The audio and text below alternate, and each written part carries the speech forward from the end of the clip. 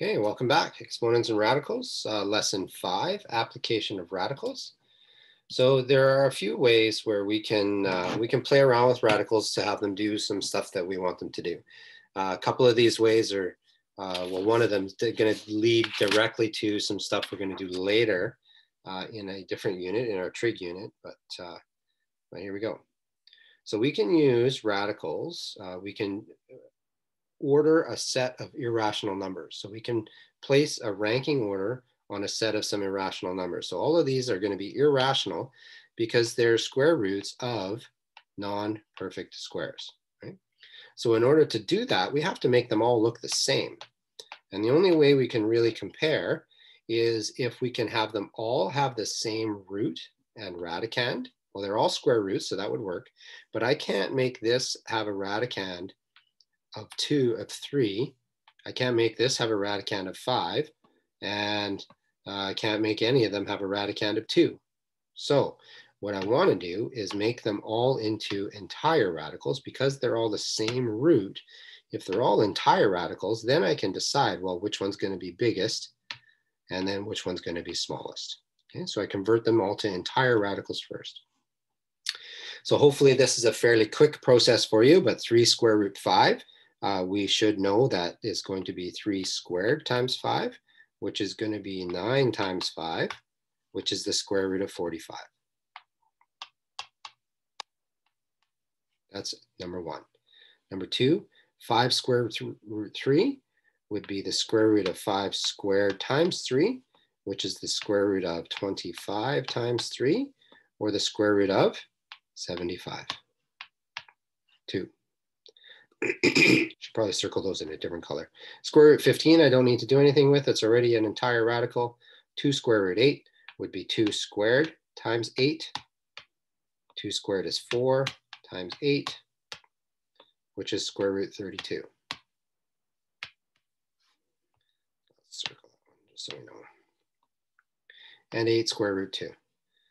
8 squared times 2 goes on the inside. That is the square root of 64 times 2. That's the square root of 128. Now, looking at that, they all have the same root. Which one's going to give us the biggest number? 128, of course, right? Next, square root of 75. Then we have square root of 45. Then we have a square root of 32. And square root of 15. So we can rank irrational numbers, greatest to least or least to greatest, depending on the question that's given. We can also use radicals to show the exact values of Pythagorean theorem. So exact values are not decimals, so fractions or simplified radical. So we know that the Pythagorean theorem is c squared is equal to a squared plus b squared. From this, I can figure out that my, let's change colors. That my distance from here to here would be, what is that going to be from here to here? 2, 4, 6, 8, 9. That's going to be 9. And then this distance would be 3. So really, I have a right triangle that looks like this. Hypotenuse, leg, 3, 9, right angle. What is C? So I would start with my formula. A squared plus b squared. I would substitute 3 squared plus 9 squared. That would give me c squared is equal to 9 plus 81. Which is equal to c squared is equal to 90. C would be the square root of 90. Now, normally you'd be asked for a decimal number, but if it's asking for an exact value measurement, then all I want to do is I want to simplify this radical. I don't want the decimal, okay?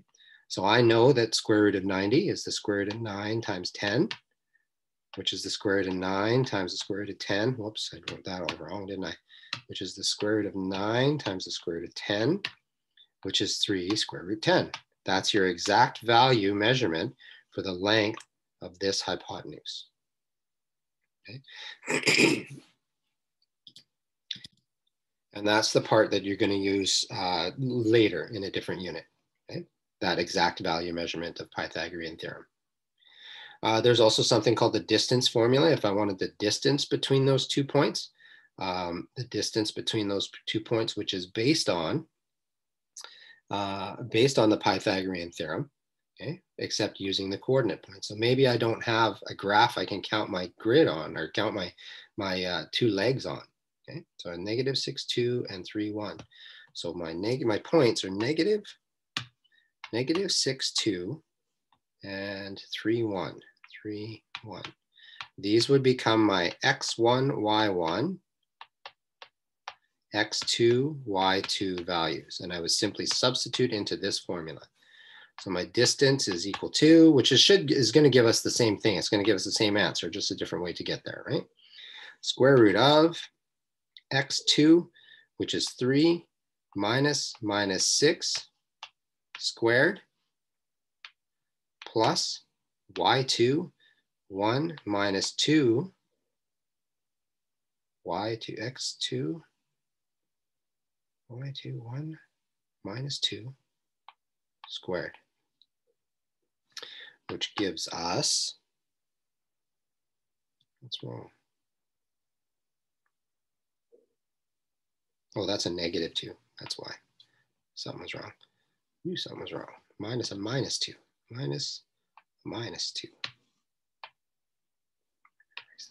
So that's minus 1 minus 2.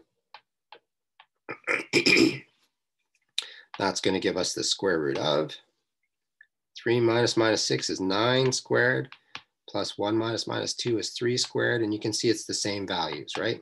Square root of 81 plus 9, which is the square root of 90, which is equal to 3 square root 10.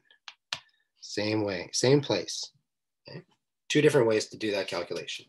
Maybe you have a graph, you can count the legs and plug into Pythagorean formula, or maybe you just have points. Okay? Example 3. Use the Pythagorean theorem to determine the exact length of AB. Express the answer as an exact value in simplest mixed radical form and as a decimal to the nearest hundredth. Okay? So we want AB,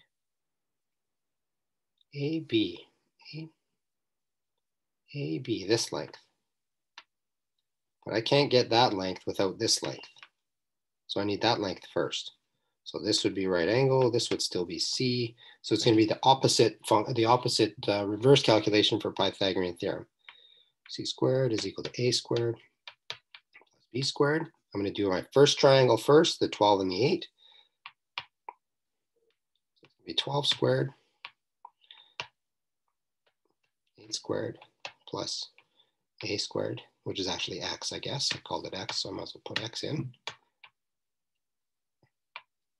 144 is equal to 64 plus X squared. Take away 64, take away 64 is equal to X squared.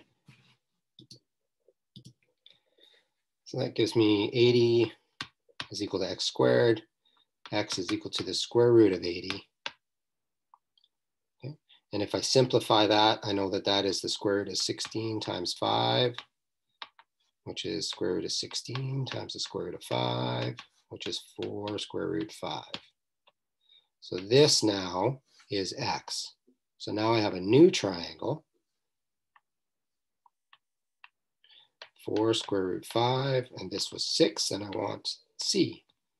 So now I'm going to go C squared is equal to A squared plus B squared is equal to 4 square root 5 squared plus 6 squared, which is going to be 4 square root 5 is going to be 4 squared square root 5 squared, square everything, plus 36. Well, this is going to be 16 times the square root of 25. Whoops. 5 times 5 is 25 plus 36, which is going to be 16 times 5 plus 36, which is 50, 80 plus 36, which is equal to 116 is equal to C squared. So C is equal to the square root of 116. And then we would try and simplify that. Okay, so now you'd have to think, well, what perfect squares multiply into 116? And I can think of maybe 4. 116, quick check on my calculator. 116. 4 and 29. So this is, yeah, square root of 4 times the square root of 29. Oops. Which is equal to the square root of 4 times the square root of 29, which is equal to 2 square root 29. Exact value. Decimal, plunk it into your handy dandy calculator, and I got 10.77. Okay, so again, using Pythagorean theorem and exact values with our radicals. Example 4. Given that square root 5 is approximately equal to 2.24 and square root 50 is approximately equal to 7.07, find the approximate value of the square root of 500. So this is actually, lots of these questions would be questions that you wouldn't be allowed a calculator on. So be aware of that. You might have a quiz or something coming where you wouldn't be allowed a calculator because you can manage all of these. Or at very least, a very basic calculator, of which I have lots, so it'll be good. So given that square root of 5 is approximately equal to 2.24 and 50 is approximately equal to 7.07, approximate the square root of 500. So I'm going to simplify this first. 500 I know is 100 times 5, which is the square root of 100, times the square root of 5, which is 10 square root 5. Well, if I know that square root 5 is 2.24, that's 10 times 2.24, which is 22.4. Okay, so with that approximation and my ability to simplify radicals, I can get a good approximated decimal answer. And then we just do the rest. 5,000, 5,000. Well, we're not doing cube roots, we're doing square roots. So I know that this is 50 times 100, which is equal to the square root of 50 times the square root of 100. I wrote these backwards, but that's okay. Which is equal to 50, square root of 50 times 10, or 10 square root 50. And I know that 50 is 7.07, so 10 times 7.07 is equal to 70.7.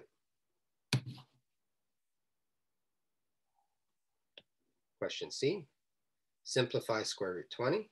Well, I'll do prime factorization just to show you, refresh your memory. This is 2 times 10, 2 times 5, square root 20 is 2 times 2 times 5. We're doing square root, we look for a pair, so this 2 comes out, we're left with square root 5. I know that square root 5 is 2.24, 2.24, and when I multiply that by 2, I get 4.48. Question D, 0.05, sorry. 0.05, my first step is I'm gonna have to do this. I'm gonna have to go square root of 0.05 over 1, because I don't like those decimals. That's not gonna help us. Now I can't have a decimal in a fraction, so this becomes 5 over 100. Multiply the top and bottom by 100. So it's just an equivalent fraction. Now I have the square root of 5 over the square root of 100. And I know that 5 was 2.24 and the square root of 100 is 10. So this is going to be 0.224.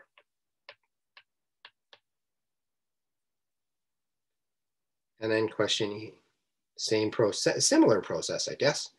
Square root of 0.5, square root of 0.5, let's see what happens. 0.5 over 1, which is going to be 5 over 10, which doesn't help us because that's not a perfect square. Oh, which would also be 50 over 100.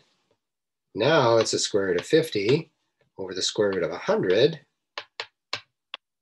which is equal to, I know the square root of 50 is 7.07, and 100 is 10. And I do that division, 0.707. Ooh, seemed a bit fast, but the beauty is you can click pause, you can rewind, you can watch this as many times as you want until you've seen it enough so that you kind of have an idea. Okay. Again, checking Scolantis or whatever other kind of tracking system we're using to figure out what questions need to be worked on, and we'll see you next time.